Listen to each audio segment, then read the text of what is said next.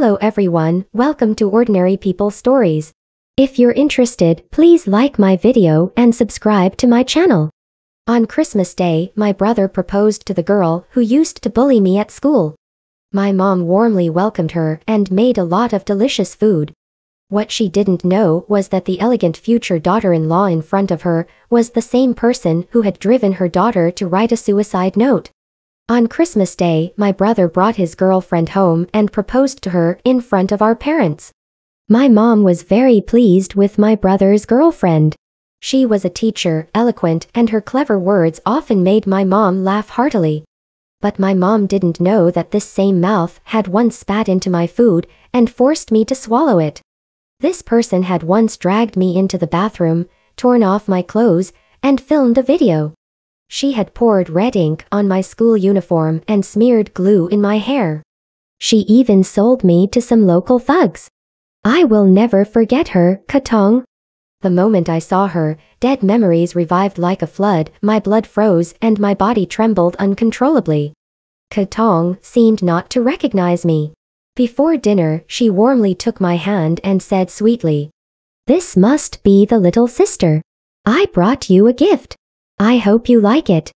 Then she whispered in my ear, "Make sure to open it tonight."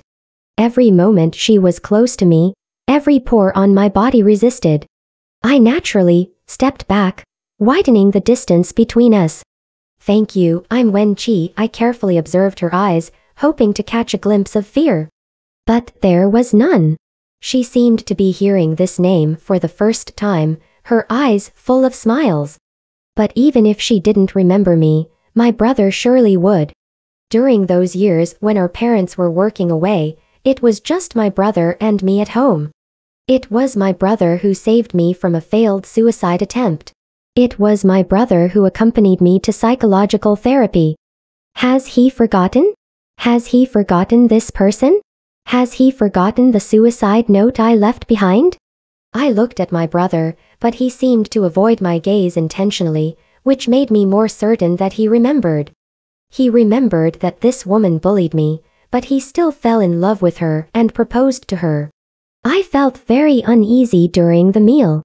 My mom kept giving me food and said, "Chi-Chi, you should hurry and find a boyfriend too. Then your dad and I won't have to worry anymore." Before I could speak, Katong immediately chimed in. "I don't know what kind of person little sister likes. I'll keep an eye out and introduce someone suitable." I ignored her. My dad seemed to notice my discomfort and looked disapprovingly at my mom. "Chi-Chi is still young. I don't want to hand her over to some foolish guy. I'll take care of her for the rest of my life." Normally, my dad was afraid of my mom. Even if she threw his pillow out of the room at night, he wouldn't dare to complain. He would just pick up the pillow and go squeeze in with the family's golden retriever. The atmosphere turned cold. After dinner, Katong eagerly went to wash the dishes. My mom took the opportunity to pull me into the room. "Chi-Chi, you don't look well. Are you sick? Don't mind what I said earlier. I didn't mean to rush you. Your dad and I can't bear to see you get married and leave. It was just a casual remark." My mom thought I was upset because of her words and started explaining. I kept my head down, picking at my thumb until I had peeled off a piece of skin. My mom finally realized the seriousness and grabbed my hand, calling out in concern, "Chi-Chi, Chi-Chi, what's wrong? Don't scare Mom." After a long while, I finally looked up, my eyes filled with fear as I met my mom's eyes. "Mom, can you not agree to my brother's marriage?" Now my mom didn't care what kind of request I was making. She immediately answered, Okay, Mom will agree to anything you say. Just don't hurt yourself." Because my parents were often away on business, my brother and I grew up with our grandfather, so I was never close to them. It wasn't until middle school, when I was bullied by Katong and left a suicide note, that they rushed back. Since then, they've stayed by my side. They felt it was their busy work life that caused me harm, so they've always felt guilty. So my parents have tried to satisfy me in many ways, trying to close the gap between us and make up for my lost childhood. Katong's father was powerful and wealthy. When the incident happened, he immediately sent her abroad to study and changed her name, so my parents had never met her. Oh, wait, now she's called Kajia. But my brother has met her. Why would he do this? He knows how much Kajia hurt me, and he has always protected me. Now he wants to marry the person who bullied me. How ironic. I suddenly remembered the gift Kajia gave me. Trembling, I opened it. It was a shirt, but not just any shirt. It was exactly like the one that was torn apart back then. Exactly the same. Even though so many years have passed and this style is very old now. Kajia still went to great lengths to find it and gave it to me. She hasn't forgotten me at all. She knew who I was even before we met. She gave this gift to remind me of what happened back then. Suddenly, it felt like something was stuck in my chest, and I couldn't breathe. I was about to faint. My mom cried out and held me, pinching the web between my thumb and index finger while calling out for my dad and brother. Dad rushed over first, followed by my brother, and finally Kajia. She hid behind my brother, clutching his shirt fearfully. Gathering all my strength, I asked her why she wouldn't leave me alone. With a tearful expression, she said I just wanted to apologize to Chi-Chi. I was immature back then. I hadn't expected her to openly admit her identity, but now I understood why she was so confident. My brother shielded Kajia, saying, "It's been so many years. Do you want Jia to die? Even criminals get a chance to correct their mistakes. Why can't Jia have a chance?" Angrily, he added, "Wen Shuo, you better know what you're doing," before storming off with Kajia in tow. Dad carried me outside, glaring at my brother. "Wen Shuo, you better know what you're doing." I ended up in the hospital again. I had spent 10 years moving past the trauma, but Kajia dragged me back to that nightmare in less than a day. My parents didn't dare ask me anything, afraid of triggering me. I was numb, tears flowing without emotion. I could never forgive Kajia ever. I suffered from PTSD, a condition that remains lifelong for a third of the people affected. I once thought I was lucky because, with my brother and parents' support, I had gradually forgotten those memories. But it was too painful. The memories were too painful. In the small southern town, middle schools required boarding, and I was unfortunately assigned to the same dormitory as Kajia. No, back then she was Katong. On the first day in the dorm, she made me fetch ash with my hands as a show of dominance. At that time, I had no idea how terrifying school bullying could be, so I ignored her. "Damn, you dumb newbie, can't you hear me?" she shouted louder. I turned around and looked at her seriously. "I'm not dumb. My name is Wen Chi." Katong was furious. "What's with that look? Are you glaring at me? Bring her over here." Before I could react, 2 girls dragged me over. One chubby girl kicked my knees, demanding I apologize. Pinned down, I couldn't stand up, but I didn't apologize because I hadn't done anything wrong. Katong took the last drag of her cigarette and blew the smoke into my face. That was my first time smelling smoke. It was choking and unpleasant. "Oh, a stubborn one, huh? Let's see how stubborn you are." She pressed the cigarette butt into my arm. The pain was unbearable. I cried out and she slapped me, crying like you're at a funeral? "Will you ignore me next time I call you?" Fortunately, a lookout ran in, whispering, "Tong Jie, the dorm supervisor is coming." Katong ordered the girls to release me, then kicked my knee when I couldn't stand. "Damn it, get up." I lost my balance and fell. The dorm supervisor pushed the door open, shining a flashlight on me, sternly asking, "What's going on?" Katong pretended to help me up while pinching my thigh where the supervisor couldn't see. "Tell on me and I'll make your life hell."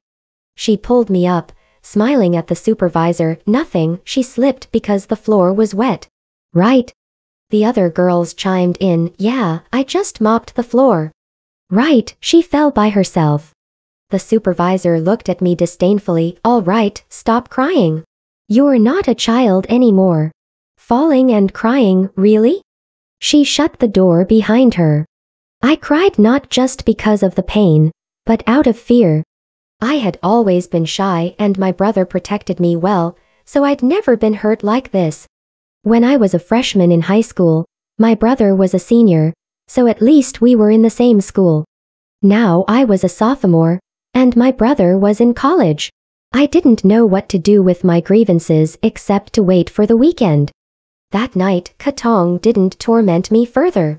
I managed to sleep, but I had nightmares.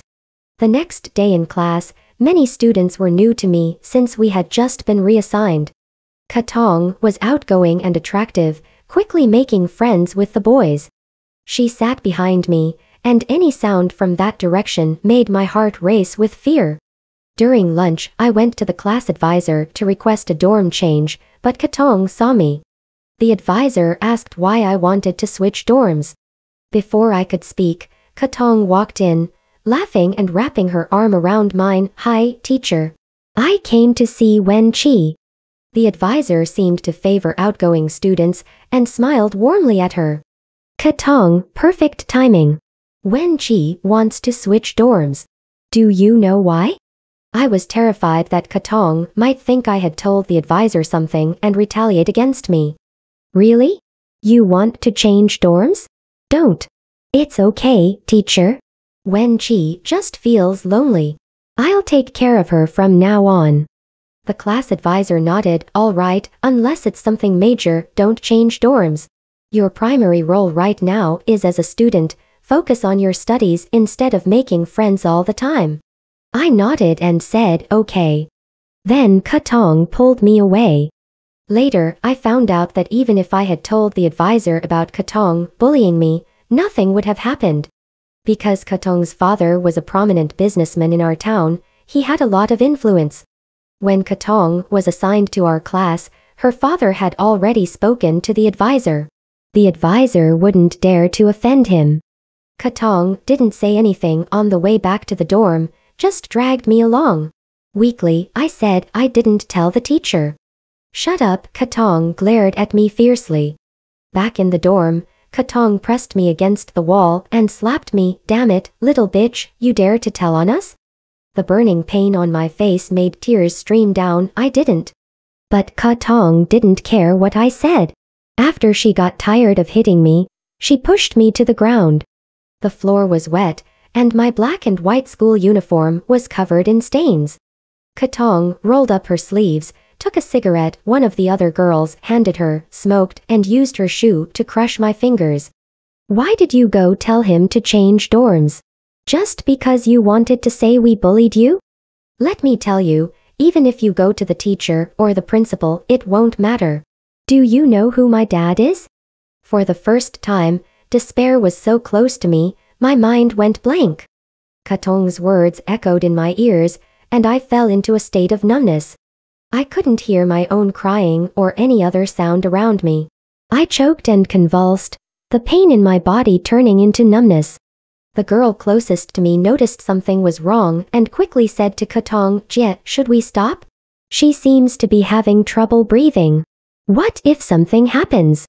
I didn't know when Katong moved her foot from my hand. At that moment, I lost all hearing and sensation, even briefly losing consciousness. The girl in the bunk below mine dragged me against the wall and checked my eyelids. She lifted my head and said, Jie, it seems like she's in shock.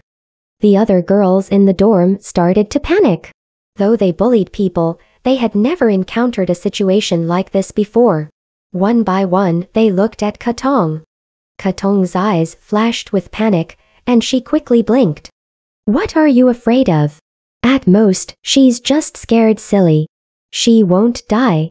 If you don't tell anyone, who will know what scared her? Don't worry, if something happens, I'll take the blame. Comforted by Katong's words, the others stopped talking and followed her out of the dorm to the cafeteria. The girl named Xiao Dan helped me drink some water. I gradually regained consciousness, trembling all over but still powerless. Xiao Dan tried to lift me twice but couldn't. In the end, she just let me continue leaning against the wall. After more than half an hour, I finally had some strength. I got up shakily and changed out of my wet uniform. I didn't dare to leave the dorm, afraid of running into them. So I put the dirty clothes in a basin, planning to wash them after evening self-study. Lying on the bed, I remembered everything Katong had done to me these past few days. Tears silently flowed, wetting the pillow. I couldn't close my eyes, afraid that I would see them slapping me again. I didn't understand what I had done wrong. Was it because I didn't pick up the ash on the first day we met, or because I didn't apologize to her? Maybe it was my reaction that scared them. For a while after that incident, they didn't trouble me, but they would make fun of me during breaks, in front of other boys. They said I was a coward, that I wet my pants from fear. Those harsh words echoed in my ears, and I didn't dare to cover them. I just kept my head down. Someone threw something at the back of my head, and I almost cried out in fear, but I didn't dare to turn around to see who did it. I just cautiously glanced at the ground, seeing it was a ball of paper. There was loud laughter from the boys behind me, followed by footsteps. I closed my eyes in fear. Sorry, I didn't mean to hit you just now. My bad, my bad.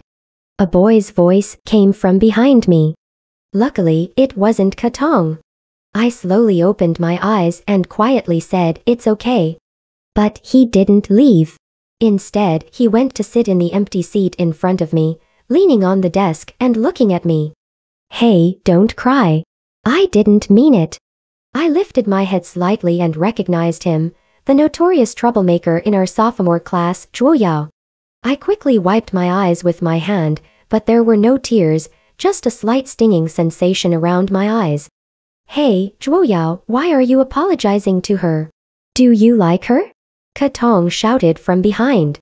Now the whole class heard and started to jeer. Zhuo Yao stood up, picked up the paper ball from under my feet. "What are you talking about?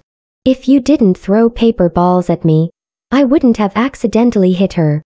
Katong and Zhuo Yao got along well and often teamed up. So at that time, I thought Zhuo Yao was deliberately making fun of me. After all, liking me was a joke back then. The boys in class always said during their bets, whoever loses becomes Wenqi's boyfriend. No one wanted to lose face by being associated with me in any way. But at least I didn't have to endure beatings anymore. I didn't care.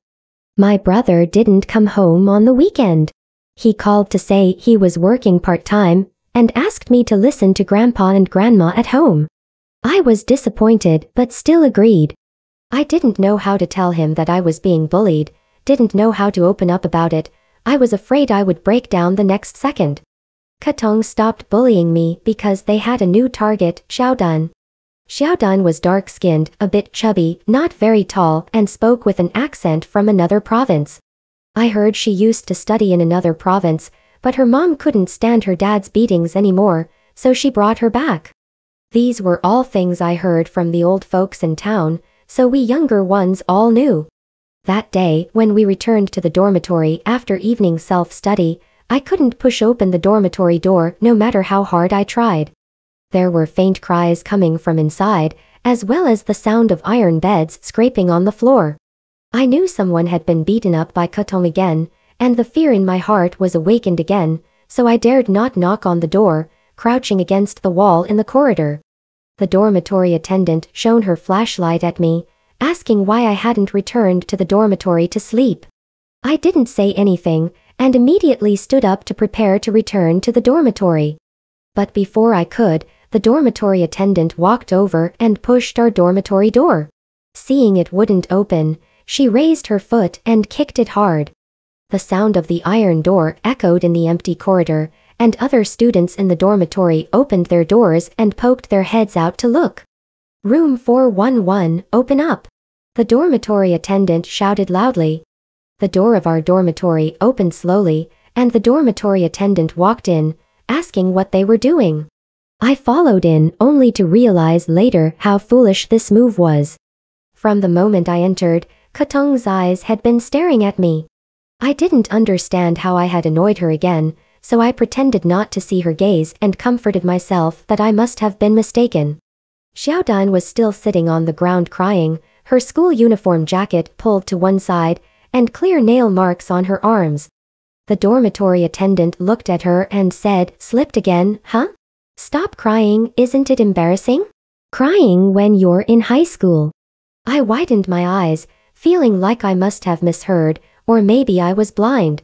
The dormitory floor was cement, so if she slipped on water from mopping, it would barely pass, but the floor was dry now. How could she have slipped?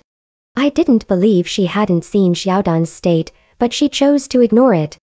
Before leaving, I saw her exchange a glance with Ketong. The dormitory door was closed again with a bang. I helped Xiaodan up and helped her put on her school uniform. As the fabric brushed against the bruises on her arms, she winced in pain, but only made small grunts. After the lights were out, I climbed onto my bed, feeling a vague sense of unease. Suddenly, a hand reached in from above the guardrail, tightly gripping my arm. I was startled and sat up with a jolt. The cold moonlight streamed in from outside, and I saw it was Ketong. "Wenqi, come with me to the restroom." Okay.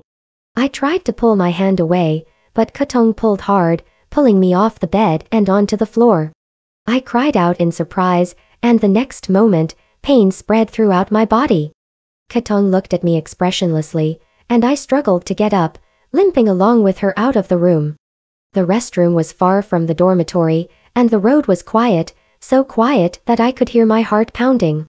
Ketong kept squeezing my hand and it hurt, really hurt, but I dared not say anything. When we entered the restroom, I realized that the other girls from the dormitory were there, along with a few senior students pushing Xiaodan around. Xiaodan looked at me helplessly, whimpering with fear and grievance. Before I could react, one of the senior students came up and kicked me in the stomach. "So you've learned to tattle, huh? I asked my little sister to take care of someone for me, but you had to show off, didn't you?" Later, I found out that it was just because Xiaodan accidentally bumped into this senior student in the cafeteria, and some oil stains got on her uniform. She then asked Ketong to teach Xiaodan a lesson. I fell to the ground, clutching my stomach and crying, I didn't tell on anyone." The senior student squatted down and grabbed the collar of my shirt, tearing off a button, revealing the pink bra underneath. I reached out to cover myself, but Ketong grabbed my hair from behind, causing me so much pain that I didn't know where to put my hands. "Come help!" Ketong called out to the other roommates. They ran over, holding down my arms and legs, laughing and joking as if it were all a game. With her hands free, Ketong took out her phone and started recording me. "Come on, Wenqi, look at the camera." Unable to move, I could only plead tearfully, "Please, don't." The senior student pulled at my clothes. "Oh, wearing pink, are you trying to seduce men?" The others burst into laughter, the raucous mockery echoing in the restroom. Ketong approached me, excitedly holding the camera to my face. "Sis, let's strip off her underwear and throw it in the men's restroom. Since she wants to seduce men, let's fulfill her wish." My body went cold with dread, but the senior student wasted no time. At the moment her hand touched my skin, a surge of energy seemed to explode within me. I writhed and struggled, kicking wildly, screaming, "No! Let me go!" "Go cover her mouth," Ketong ordered Xiaodan, seeing no one else available. Xiaodan shook her head in fear, shrinking back. "If you don't, I'll strip you naked and post a video of it on social media. Let's see how you handle that," Ketong threatened. With no choice, Xiaodan did as she was told. She knelt beside me, not covering my mouth with her hand, but instead holding her arm across my mouth for me to bite. I lost control, like a lamb about to be slaughtered, struggling with all my might in my final moments. Though I knew there was no escape, every part of my body fought back. I didn't know how hard I bit, but the taste of blood filled my mouth. She cried as she apologized to me, tears falling onto my face and into my heart. A chill spread through my chest and suddenly the struggle ceased. The slaughter was over, and in that moment, I wished only for death. They threw my underwear into the men's restroom, where there were many boys secretly smoking. So there was a burst of cheers, laughter, and even whistling from next door. Even people on our side were chatting with the boys in the men's restroom over the wall. They were so happy, and I was just the clown they were enjoying at the moment. Katong stopped recording, squatting down to pat my face. This is what happens when you tattle.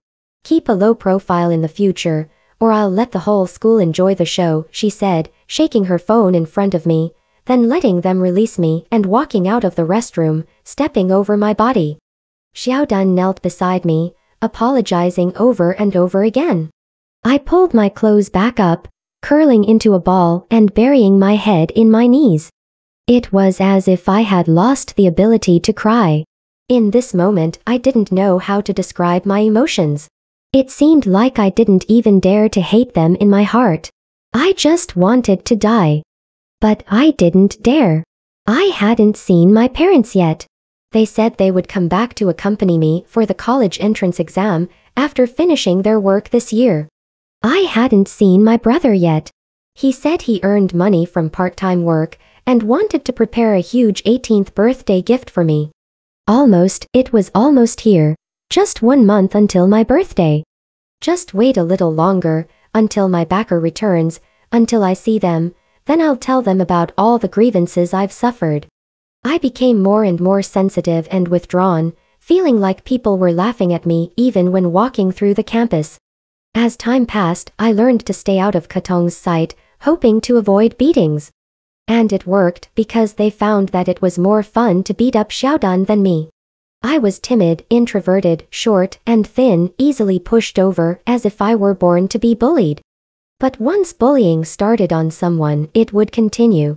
Katong stopped hitting me, but she didn't plan to let me off that easily. Every lunchtime, I would deliberately go to the cafeteria 20 minutes before the break bell, because by then Katong and her group would have finished eating. There weren't many people in the cafeteria then, so I could eat without fear. That day, Katong and her friends didn't know why they hadn't left yet, but I didn't pay attention. I just wanted to finish eating and leave as soon as possible. They sat down beside me with their bowls, not saying a word. My hands started shaking.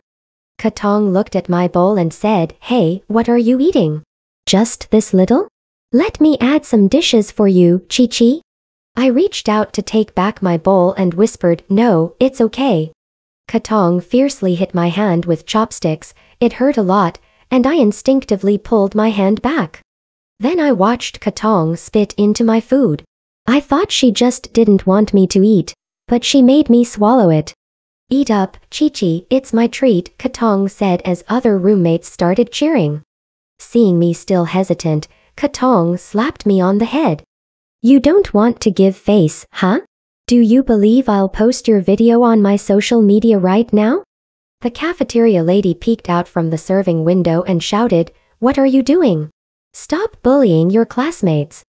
Katong picked up her chopsticks and threw them hard towards the window where the cafeteria lady was. The plastic chopsticks hit the tiles and broke into pieces. "Don't interfere, damn it. Watch out, I'll have my dad fire you tomorrow." The cafeteria lady silently closed the window, and there was no one left to help me. Watching me swallow the food, Katong finally seemed satisfied and placed their bowls in front of me. "As a thank you for adding extra dishes, you can wash all these bowls," she said. Once they left, I rushed to the sink and threw up. It was strange. This time I didn't cry. Had I accepted it? I thought they were just trying to establish dominance by fighting at school, but I never expected it to be this malicious.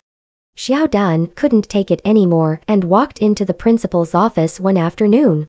The principal called Katong's father and gathered everyone from our dorm. Katong's father sat on the couch, crossing his legs arrogantly. He didn't seem like the parent of a bully at all. He proudly told the principal, "I know my daughter. If others don't provoke her, how could she bully them?" The principal, standing nearby, nodded slightly in agreement, then turned to Xiaodan. "Why don't you think about your own reasons? Are you completely innocent?" the principal said. Xiao Dan swayed, seeming like she couldn't understand what the principal was saying. Katong's father didn't even look at Xiao Dan properly. After finishing a cigarette, he left. Passing by Katong, he said, "You don't have to fight. If you hurt someone, you'll have to pay." This series of dramatic events made me see the world in a new light. The principal symbolically said that bullying classmates wasn't allowed and then let us leave. Later, because I was afraid of getting beaten up, I would still choose to sit on my chair, even if they poured red ink on it. Even when I felt Katong putting glue on my ponytail, I pretended not to know. But Xiao Dan still dropped out because she reported it to the principal, and Katong got scolded by her father. So, on a Friday afternoon, they dragged Xiao Dan into an abandoned old house and used an iron spoon handle to hurt her. Xiao Dan's mother cried and cursed the school leaders at the school gate and even went to the police station to report the incident. I thought if the police arrested Katong, I wouldn't get beaten up anymore. Katong was indeed taken away by the police, but soon I saw the police car coming back to the school gate, bringing her back. With no evidence, only Xiao Dan's testimony, it was impossible to punish these people. From the second-floor classroom corridor, I looked down and saw Xiao Dan's mother sitting at the entrance with tears and snot streaming down her face, suddenly feeling a sourness in my nose. If my mom found out that I was being bullied, would she react like this too? Then I hope she never finds out, because Xiao Dan's mother's grief is too heartbreaking. The reality proved that I was still too naive. I heard Xiao Dan's mother pointing at Katong's father and cursing, saying Xiao Dan lost her innocence and would be considered unchaste by her future in-laws, and she would receive less dowry. I took a sharp breath, feeling sorrow for Xiao Dan. Her mother wasn't worried about the harm she suffered, only concerned that Xiao Dan wouldn't receive more dowry in the future. Later, Xiao Dan told me she was going to work in Guangdong. Her mother found her a factory job where she could earn 3,000 yuan a month. I cautiously asked her if Katong had apologized to her. She smiled awkwardly and said, "Is giving money considered an apology?" Her dad compensated my mom 20,000 yuan, and my mom never mentioned it again. I can go to high school because my mom thinks having a high school diploma means we can ask for more dowry in the future. She said, "Chi-Chi, you will definitely get into college." After this incident, Katong restrained herself a bit and didn't bother me for a long time. I also relaxed a bit and dared to go directly to eat lunch during noon break. On the weekend, while I was writing in my diary at home, Katong sent me a message asking me to come to her house for her birthday party at night. Although she hadn't bullied me lately, I still felt uneasy. Besides, our relationship wasn't good enough to celebrate birthdays together, so I refused, saying my parents didn't allow me to go out. Katong started to threaten me with a video. "If I ask you to come, you should come. Don't talk nonsense. Just come and help me clean up, and then you can go back. Otherwise, I'll post the video on social media." When I saw the word video, I panicked and had no choice but to agree to her request. As I ran out of the house, Grandma asked where I was going, and I had to tell her I was going to school. I got on my bike, ready to rush to Kaitong's house, when I received a friend request on my phone, with the note "Jiao." I didn't understand why he wanted to add me, but I had more important things to do now. But the phone kept ringing, so I had to stop the bike. Jiao and Kaitong were already good friends, and I couldn't take any chances, so I accepted his request. Before I could even type a word, he sent me 2 pictures. I clicked to open them, and it was Kaitong posting my video in a group chat, with people making vulgar comments below. My whole body froze in shock. Didn't I agree to go already? Why did she still post it? With trembling hands, I swiped to the next picture, where someone in the group suggested Kaitong invite me out. Kaitong said the person should give her $300 and she'd arrange it. Another person chimed in saying they'd offer 200. Jiao sent another message, "Don't come, there are a lot of guys at her house." My legs turned to jelly, and I collapsed on the ground. I'm done. My life is ruined. My body felt cold all over, my back and palms were sweaty, my heart felt dead inside, and I couldn't even shed a tear. Thinking carefully, what did I do wrong in the past 3 months since school started? Just because I'm ugly, because I don't know how to beg for mercy, because I glanced at her too much, does that mean I deserve to be bullied? I couldn't imagine what people I knew would say when they saw my video. It's as if they were right in front of me, pointing and laughing, mocking me. Kaitong came over, pulled at my clothes, and said to them, "See, I told you she's slutty." I instinctively hugged my arms tight, but realized it was just my imagination. I was still standing in the same place. But at this moment, I just wanted to die. It's too much to bear. Whether I closed or opened my eyes, all I saw was Kaitong bullying me, and I was about to collapse. Standing on the rooftop, the cold wind woke me up. I looked down and every plant and tree below was a bystander to Kaitong's bullying. In the dormitory building across, a window was lit. I saw Kaitong slap a girl hard, but I couldn't see her face. Looking further, Kaitong dragged a girl into the bathroom, ripped her clothes off, and recorded her naked body on her phone. I couldn't see her face either. Further away, Kaitong dragged a girl by her hair into a room. The girl's legs left a trail of blood on the gravel road as she cried and begged for mercy, but Kaitong ignored her. This time, I saw clearly. It was Xiaodun. I couldn't look anymore, so I closed my eyes, but the daylight blinded me. Oh, it's daytime now. I'm wide awake. Chi-Chi. I turned around, it was my brother. No, it's not. Chi-Chi. It's Mom's voice. It felt like someone pushed me, and I fell from the rooftop. I opened my eyes suddenly and found myself in the hospital, with Mom anxiously looking at me. Chi-Chi, it's okay, Mom's here, don't be afraid. So it was just a long dream, reliving Kaitong's bullying. It's been over 10 years already, and I don't have to endure being beaten anymore. There were arguments between Dad and my brother outside the ward. Did my brother come to apologize? Wen Shu. I sent you to study law for postgraduate to get revenge for your sister, not for you to bring the abuser home to continue bullying your sister. My brother was angry too. Jiajia's dad could arrange for me to enter a state-owned enterprise, so I could put in less effort for a few years. What can Chi-Chi do for me? Why? I threw off the blanket, ran barefoot to open the door, and asked my brother outside. Why? Why should I forgive her just because she apologized? Besides, she hasn't apologized. Why should she be able to start anew with a new name while I have to live forever in past pain? I accused him desperately. Wen Shu. My brother and Dad suddenly disappeared, and in front of me was Mom. But I just came out a few minutes ago. Why does she have so many white hairs on her head, and why did her figure become so short? Wen Shu.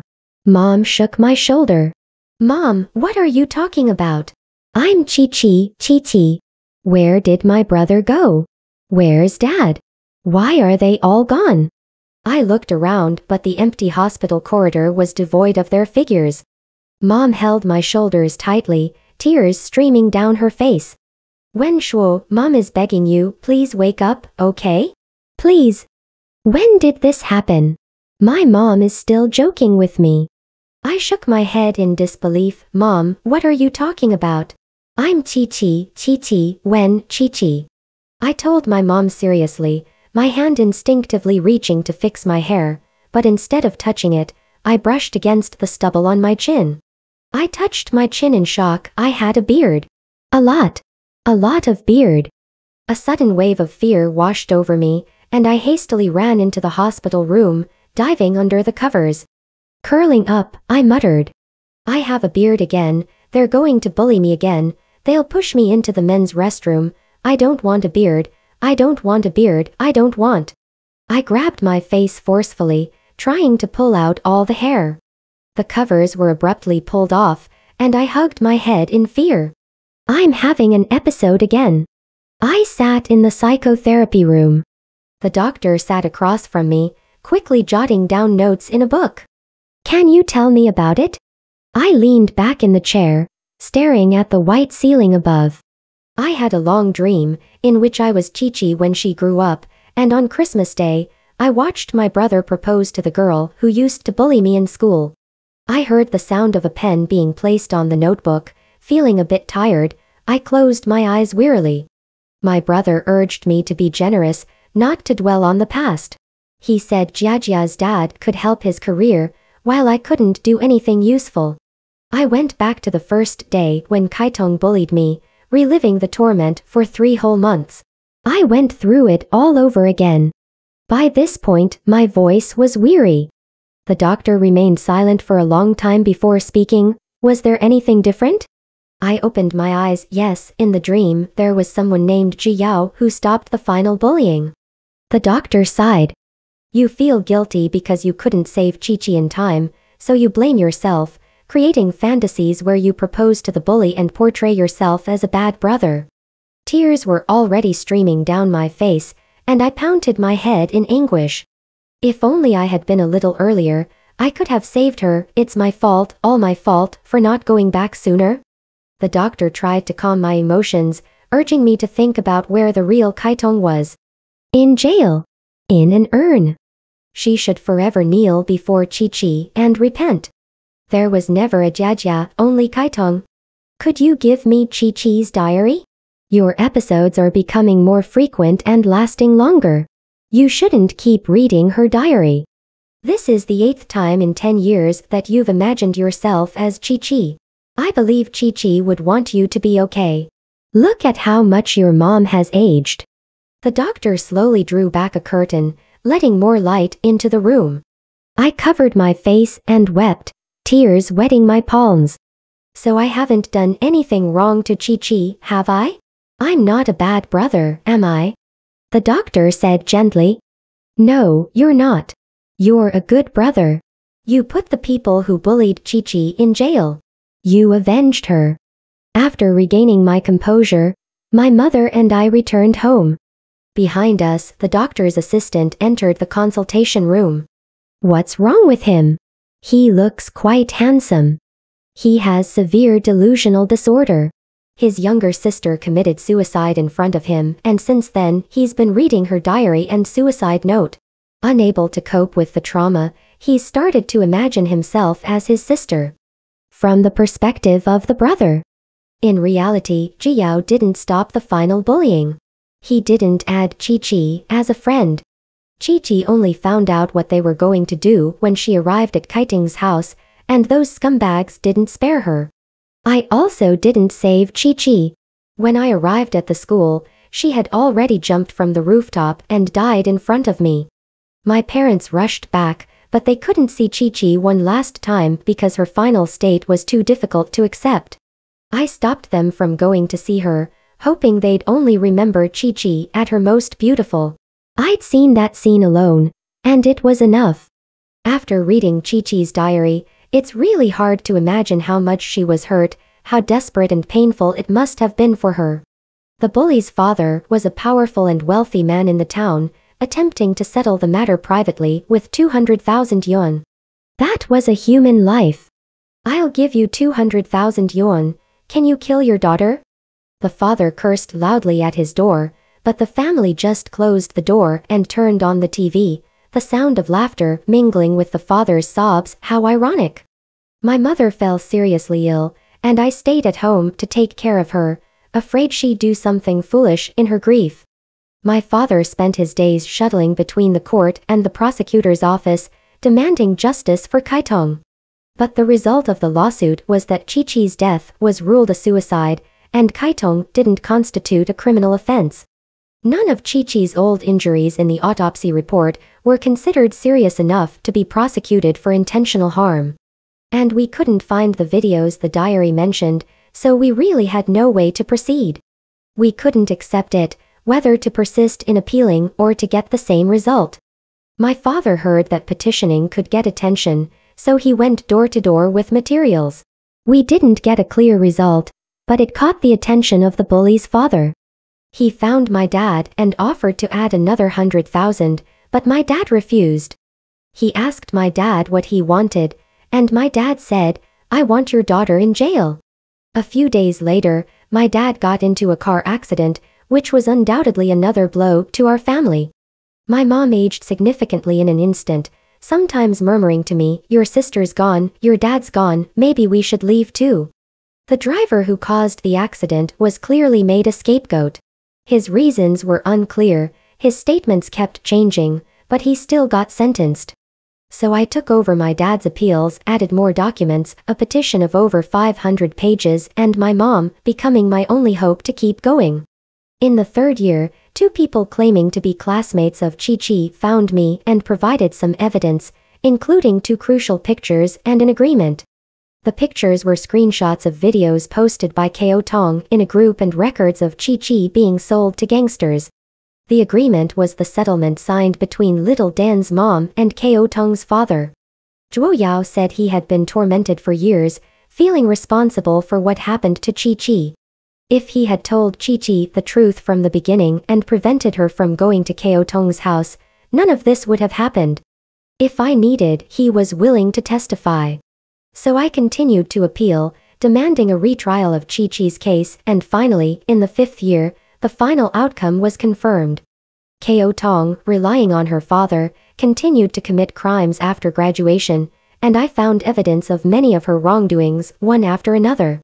Ko Tong was sentenced to 20 years for multiple crimes, and her father, whose business dealings were also shady, received a life sentence when all his crimes were combined. Even at the very end, Ko Tong still claimed it was just her being young and foolish, and never apologized to Chi. Later, I heard that she died of a sudden illness in the 3rd year of her sentence. Perhaps it was karma. Bullies never deserve forgiveness. I fluctuated between moments of clarity and confusion. My mental state was not good. During the Ghost Festival, when I went to visit Chi and Dad with my mom, a beautiful butterfly rested on my nose for a long, long time.